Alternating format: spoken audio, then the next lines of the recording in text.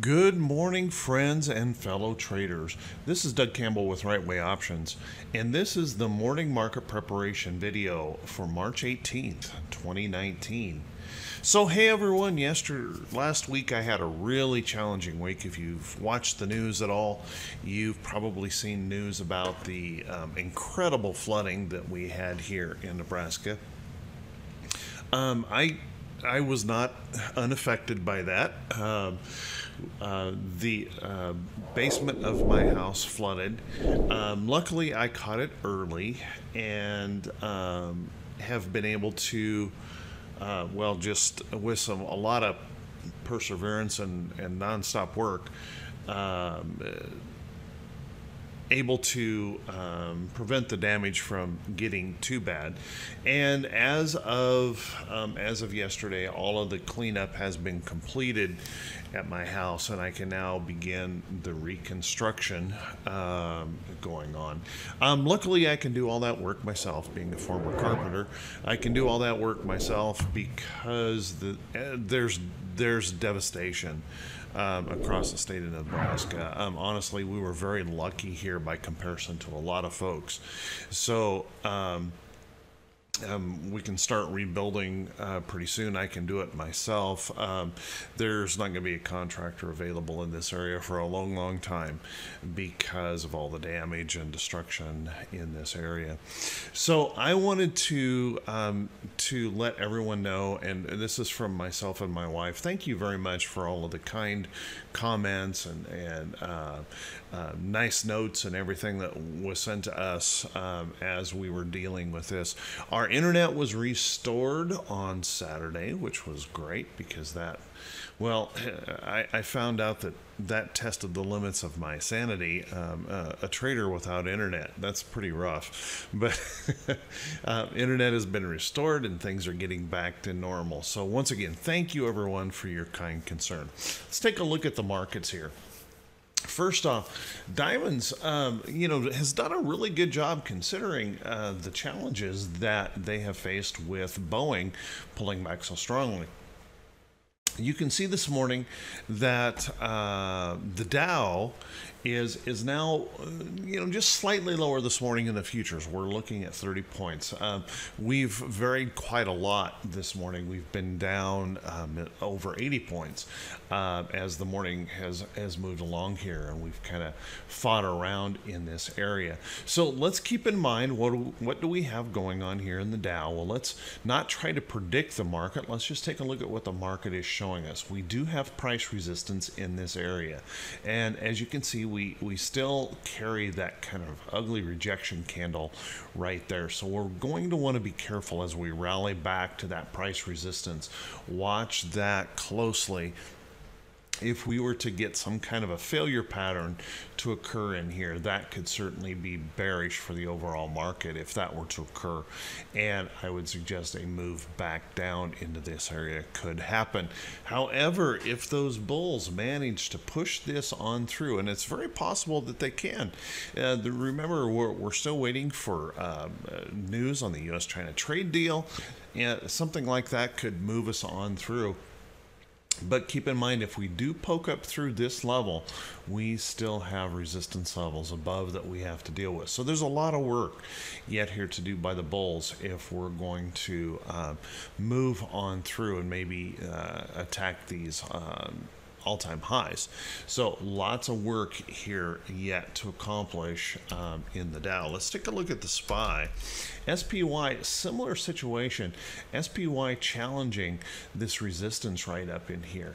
We tried to break through there last week 3 times, tried to break through, and by the end of the day, those levels had been pushed back down. Now this morning, we're giving it another shot with the futures being just slightly positive here, and you can see we still have significant levels of resistance above, still in this chart, that we've yet to deal with as we continue to pound on the door here, trying to break through this level of resistance above. So let's keep an eye on that closely. with what's going on. Remember, we want to be really careful not to overtrade or overextend ourselves as we're pressing against price resistance. As a matter of fact, it's a really good place if you have profits in trades to think about taking some of those profits to lighten up on your risk in those positions as we push against those resistance levels. So watch those closely. We want to be really careful in this area. Anything is possible. Anything is possible. We could pop through and just really start pushing for those higher numbers, or a failure here would obviously technically create some damage in the chart. Let's take a look at the Qs. Now the Qs have been able to push right on through. Had a big week in the NASDAQ last week, pushing through these three consecutively. There we go, three consecutive resistance levels, pushing right on through with really no regard to them whatsoever, except for Friday. We pushed up through there and then we started to struggle. Keep in mind, even if we get through and hold above there, there's still this level right in here that we'll have to pay attention to. That is pretty darn strong as well. So we'll want to watch that price resistance. This morning, futures in the NASDAQ are once again pushing higher. So we're seeing some nice movement here on the Qs. Just be respectful of those price resistance levels. If we start seeing failure patterns, you'll want to respect that. And remember to just, as we're pushing these levels, make sure you're taking some profits, putting some money in your account. Let's take a look at IWM. IWM struggling here just a little bit, breaking back above this resistance level, as you can see, and just struggling to kind of hang in there with it. It looked like Friday there was a chance it could fail, but ended up closing right in that area. And this morning we're seeing a little bit of bullish push here on that as well. So watch these resistance levels above here if we continue to push on higher in IWM. Of course, what we do not want to see, we really don't want to see this failure pattern here and that failure of that resistance, because that would suggest moving back down for a test here or even down into this area. So watch that closely. Let's take a look at the VIX. The VIX continues to slide south, and almost a little bit of a concern for me how much the market is seems to almost be complacent right now as we continue to dump fear here in the market, continuing to move lower. That's a good thing. We want to see that fear continuing to drop out of the market for those bullish moves, but we don't want to see us become too overly complacent either. And as we push down in here, watch this price support in this area. Any fear starts creeping in, we've got some resistance levels right in here that we can hopefully depend on to resist that fear from creeping up too much, and some serious selling in the market coming into play. So let's watch that closely.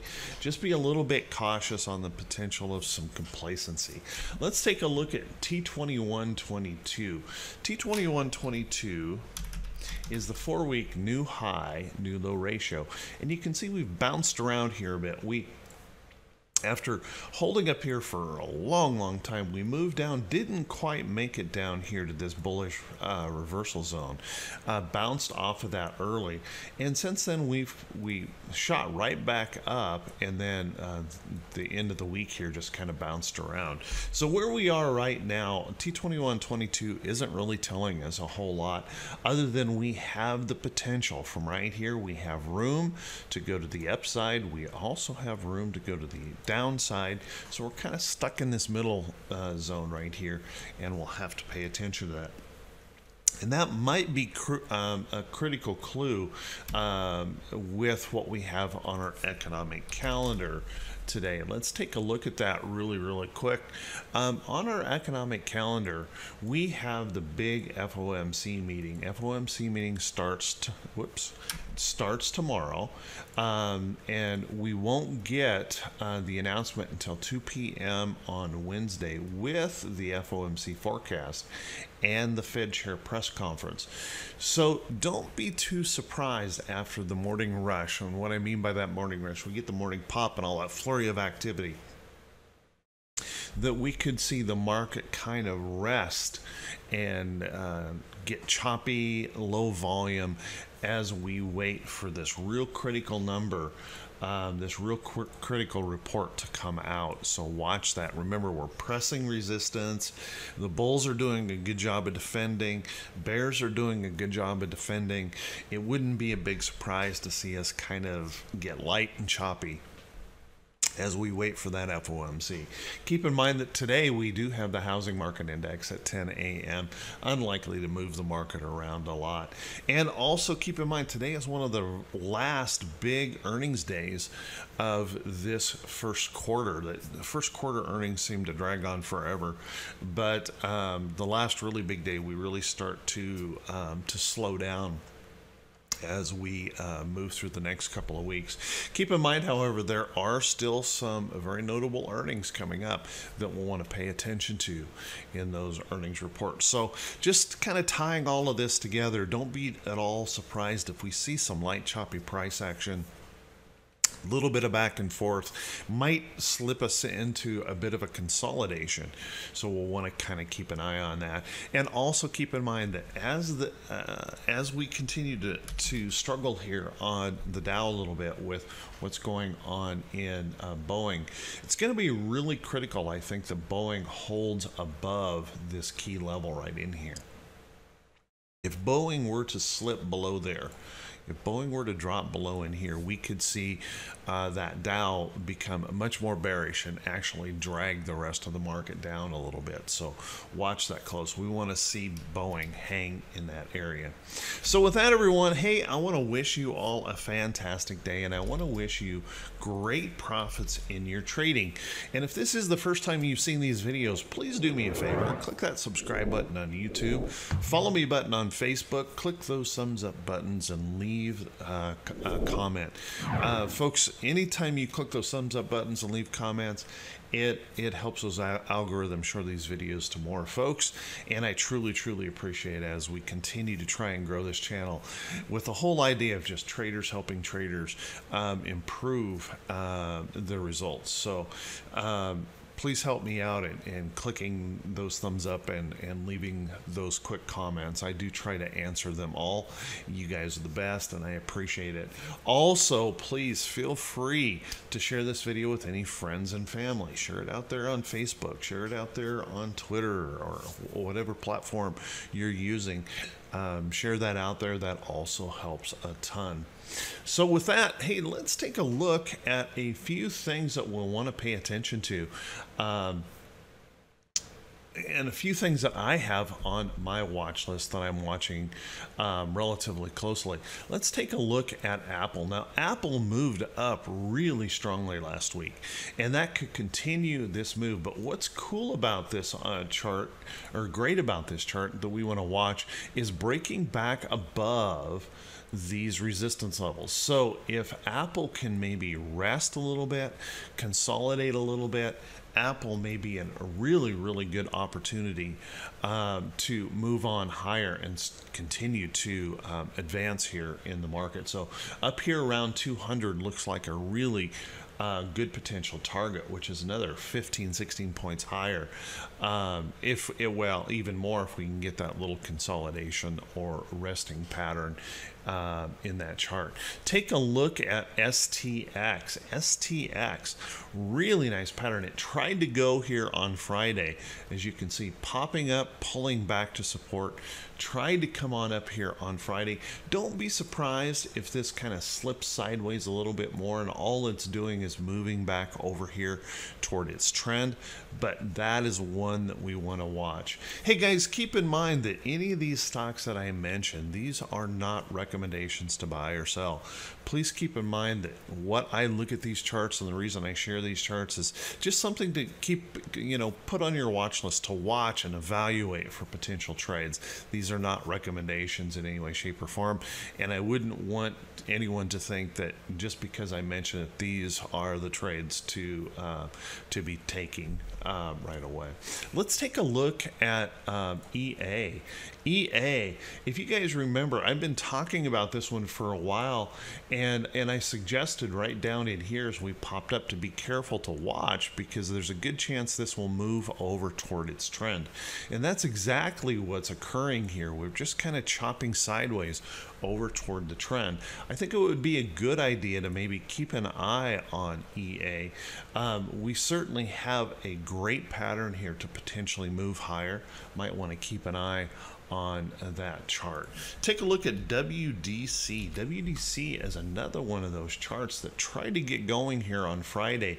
And as you can see, we pulled back, popped up, hit this price resistance right in here, came back down, tested this price support, and now we're trying to hang out here. All we need is that poke, that push right on through here. If the bulls can pump it up through this area, we begin a new uptrend here, and that could really signal some nice upside here for WDC. So one to keep an eye on. Of course, keep an eye on those cannabis stocks.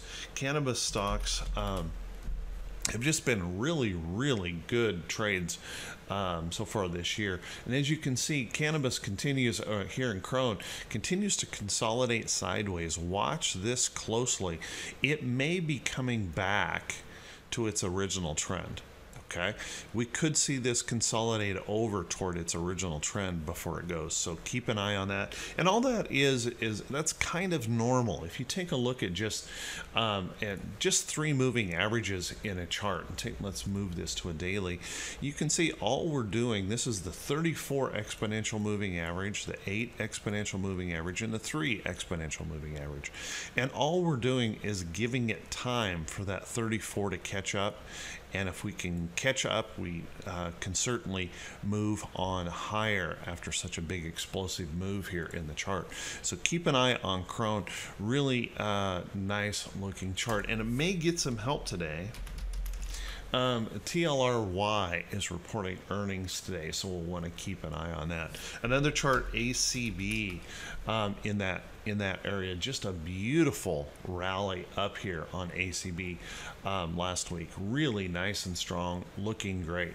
Could attack these resistance highs up here, so watch that chart. I wouldn't be surprised to see a little bit of rest or pullback in this chart soon. So I wouldn't chase this. This would be one to wait for the next earnings. Alrighty, let's take a look at a chart, UAA, Under Armour. Under Armour, now we've got kind of a double pattern here. We have the possibility of a little head and shoulders top here on this chart. But if this can hold above this support level right in here, this can chop around, hold this support area, then we have that opportunity for a nice move up. So you might want to keep UAA on your list. So with that, everyone, hey, I want to wish everyone a great day. This video is a little bit longer than normal because I wanted to thank everyone for so many well wishes about the flood damage that we had.